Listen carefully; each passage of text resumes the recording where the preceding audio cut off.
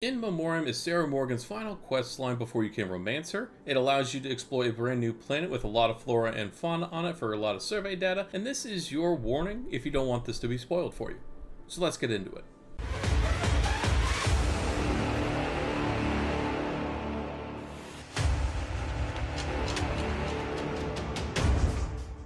Now, like most companion quest lines in this game, it's going to start off randomly after you traveled with them long enough. So for Sarah, she started talking to me randomly about a Cassiopea incident that happened when she was still in the Navy. Now, my actual conversation with Admiral Logan unfortunately got corrupted, so I'll walk you through where you can find him and also a synopsis of what he said in the conversation. You will find him in the Mass District of New Atlantis inside the Central Command floor inside the UC Navy's power. He and Sarah Morgan will essentially fight over her time inside the Navy, but once you have settled the conflict between those two, you'll want to make your way to Cassiopea, as is noted in the additional steps of the quest line. Now, once you actually land on Cassiopea, you'll have a bunch of different steps to bring back energy to Sarah Morgan's crash site, and once you actually get the power cell, as I'm showing you here, you're going to be attacked by a bunch of different level monsters. Level 30 was the highest level monster I encountered, so heads up. Once you go through Sarah Morgan's ship with the power back on, you will be then able to go to the next site and the next step of this quest line, which is to actually investigate the shuttle crash, aka the main reason Sarah wants to get to this planet in the first place. Since this crash site is basically her old crew members, this is where it really starts to take a more personal side for Sarah Morgan, but along the way, for actually your benefit, you'll have a bunch of stuff that you can scan and actually see a bunch of different crash sites that is dragged to a very central location. Now, I hate how the game sometimes destroys the actual environment depending on the settings that you have, so bear with the quality, but you'll see that as I'm going through this actual site, Sarah will be surprised that it looks like there were people that actually survived this crash from the war. Now, you want to make your way to this main cabin and be prepared for an intense amount of dialogue between two people.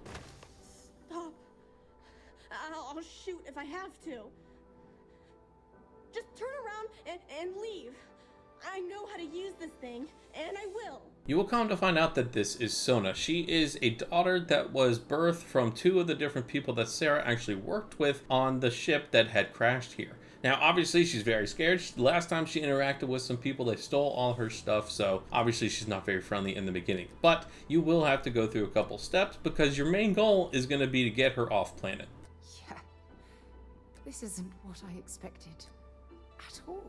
Sarah will then ask you to go and retrieve all the different holo tags or the dog tags of the people that had crashed and survived in this area after the Dauntless had crashed the ship that she was on. Now, the key part of this is that once you actually get 9 of the 10 tags, you'll start to notice that you aren't able to find the final tag until you see a notification pop up behind you. This is actually a monster that Sonia described to you that actually ate her mother, which is extremely sad. Obviously, the idea is that you want to get that last one. You're going to have to fight this thing, which thankfully isn't really all that difficult, even at a level 30. Now, of course, you want to go and take the additional items from this monster and the final gene tag. Now, once you actually return to the hut, you'll notice that Sona and Sarah are in a heated debate because Sona does not want to leave this planet, which is the only home she's ever known, and Sarah is trying to convince her to go with you. This is where persuasion really comes in handy because you're going to have to convince Sona to go with you guys to really get the final reward for this whole entire story. There's a lot of different ways this conversation could go sideways for you, so I recommend doing a quick save before talking to her, and you want to make sure you get her to leave because this will actually increase your affinity with Sarah,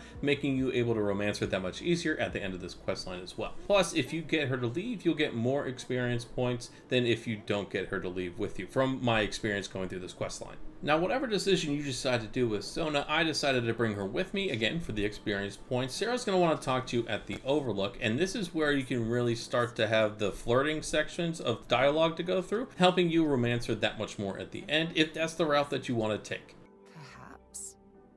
I suppose we'll both have to think about that for a while now, won't we?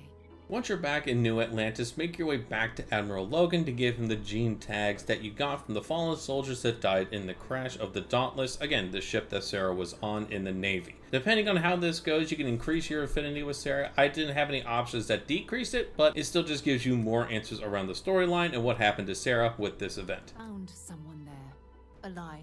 Now, more importantly, you have to go back and check on Sona, who is now in the lodge. Thankfully, it's very easy to find her with the little tag above her. It's just a general conversation, double checking that she's okay. And again, this is dialogue that will help Sarah Morgan fall more in love with you if that's the path you want to take, or just move along through this dialogue to get to the next part, which does take a little bit of time. Because once you finish the conversation with Sona, Sarah wants to go over to the memorial, where she really is just going to kind of stand and look at the fire and just kind of reminisce of everything that occurred with her on the Dauntless, while you're serving in the Marines, in the US Navy, inside of Starfield, the whole thing. And it's really just going to take a little bit of time because she walks so slow to get here. Continue the dialogue with her, flirt with her more if you want to make her a complete companion and romance her to the end, or you just skip through again, but you're going to want to make your way over to the Waterfall Bridge, where you can either solidify her to be your romantic partner in the game or an actual friend in the game. You will have this dialogue option as you're seeing on the screen, and depending what you choose at this point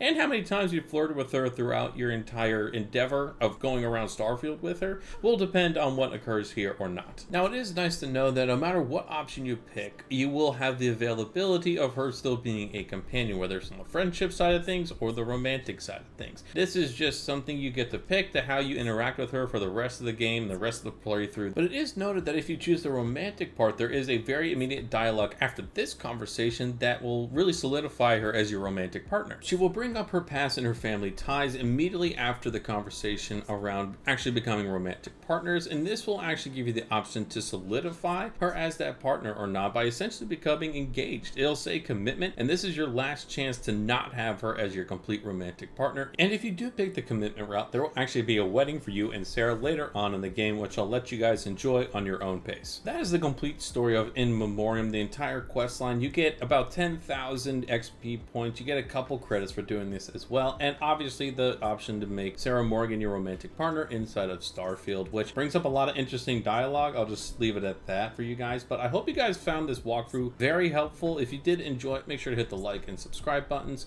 and I'll catch you guys on the next video.